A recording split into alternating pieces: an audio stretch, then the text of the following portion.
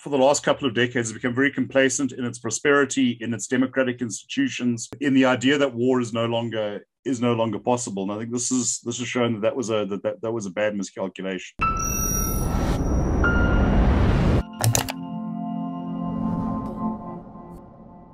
Are Western powers indirectly to blame for the conflict in Ukraine? We discussed this topic in a recent client webinar held exclusively for clients of the CRA. If you would like to access the full recording of this webinar, you can do so by becoming a member of the channel. Details down below. Enjoy. All right, so let's look at the security implications for Europe. And this is a map of the countries that have joined NATO. Basically, since German reunification at the end of the Cold War in 1989, there have been 14 countries that have acceded to NATO. I would like to unpack, Nicholas, just what is the role, in your view, of NATO's expansion? Is this not perceived as a threat by Vladimir Putin that, now you have potentially missiles directly on your border? It may, in fact, be in the short-term interests of many of these countries. For example, the Baltic countries, they have experience of Soviet occupation, since the Second World War, when Europe was busy fighting Hitler.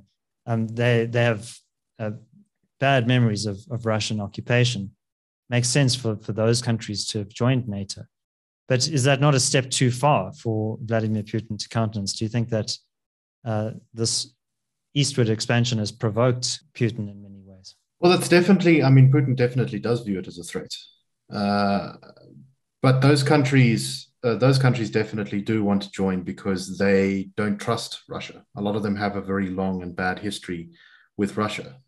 At various points in time, Russia and the Soviet Union have occupied parts of Europe.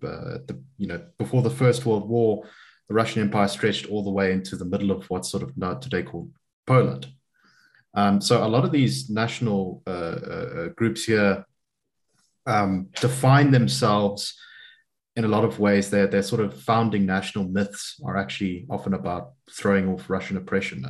Even countries like Bulgaria and Romania, which were not occupied directly by Russia at any point in history, really, were still dominated by Soviet puppet states through the 20th century.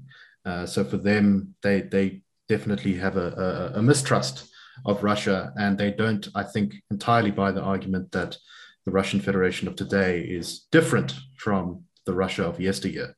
As for why NATO would want to join them, I think it's because ever since the 90s, there was at least a brief opportunity, perhaps, or at least a perception that relations could improve between Western Europe, the United States, and Russia.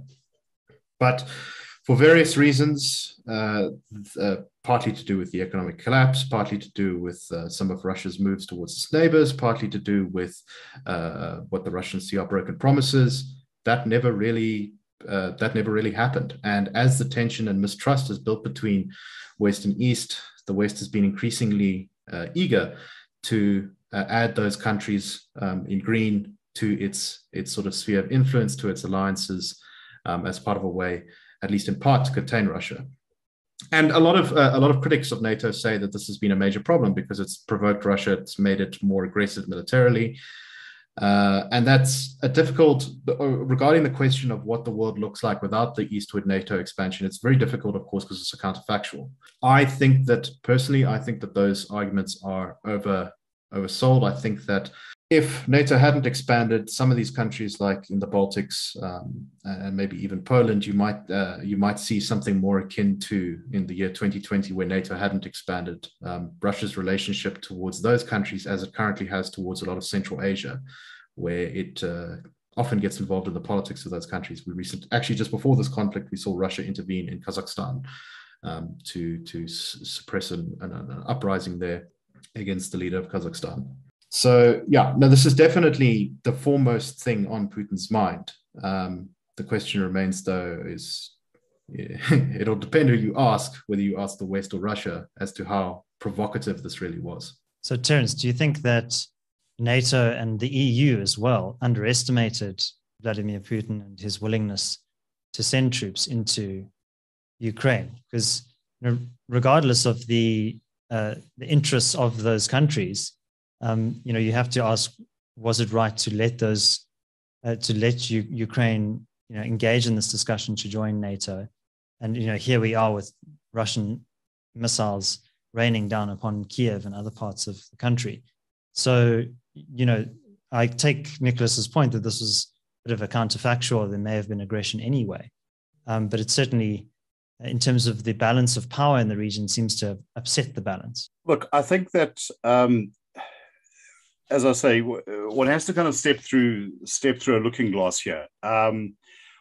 What you have, what most of the other former Warsaw Pact countries seem to have done, the Poles, the Czechs, is to have moved to some form of democracy, often messy, flawed. Russia has not gone in that direction. I believe that from a hard realpolitik position, Russia can make a decent, sensible case. And I think that historians will spend decades arguing whether the engagement between the geopolitical West and Russia post Cold War was handled correctly. But I do think that within Russia itself, there are impulses within the Russian Federation's elite political culture, of which Vladimir Putin is the figurehead. There are impulses which would be very uncomfortable for smaller countries to live with. Much has been said in the last decade about the collapse of the liberal world order. We saw this with the Brexit vote. We saw this with the election of Mr. Trump, with a populist wave in Europe. I think that the people making that argument get it wrong. This sort of liberal world order dates maybe from 1990, and it was never fully consolidated. In the 1970s, only about 30 countries in the world could reliably change their governments through a democratic vote. In a sense, I don't know. I would say we are almost defaulting to what was the condition of the 20th century, where a country like Russia is asserting its great power status, and where the geopolitical West culturally has become very for the last couple of decades, has become very complacent in its prosperity, in its democratic institutions, in the idea that war is no longer possible. And I think this has shown that was a bad miscalculation. Thanks for watching. Let's hand over to you, our audience. Do you think that Western powers indirectly contributed to the escalation of the conflict in Ukraine? Leave your thoughts in the comments section below. Also, if you enjoyed this extract from our recent client webinar, you might want to join us as a member of the channel. That will give you access to all of our upcoming members-only live streams, as well as recordings of our past events. My name is David Ansara. This is the CRA. Until next time, take care.